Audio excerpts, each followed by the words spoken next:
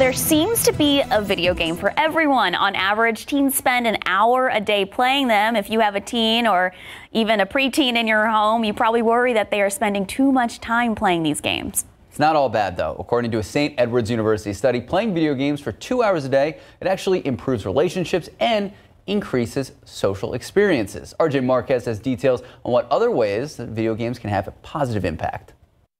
I also like creative games such as Roblox or Minecraft. 17-year-old David Correa is an avid gamer, spending 3 to 4 hours a day connected to his screen. It helps with de-stressing. New science shows video games can actually help young people with problem solving. According to the American Psychological Association, people who play shooter games like Call of Duty improve their capacity to think about objects in 3 dimensions, just as well as school classes that are designed to enhance the same skill. The more teens reported playing strategic video games, such as role-playing games, the more they improved in problem solving and school grades the following year. Children's creativity was also enhanced. It triggers something in your head that just makes you feel more reactive and more snappy. Another stereotype the research challenges is the socially isolated gamer. I meet a lot of friends usually. More than 70% of gamers play with a friend. I met my girlfriend playing a game called Valorant. We started talking and now we've been dating for over a year and a half now.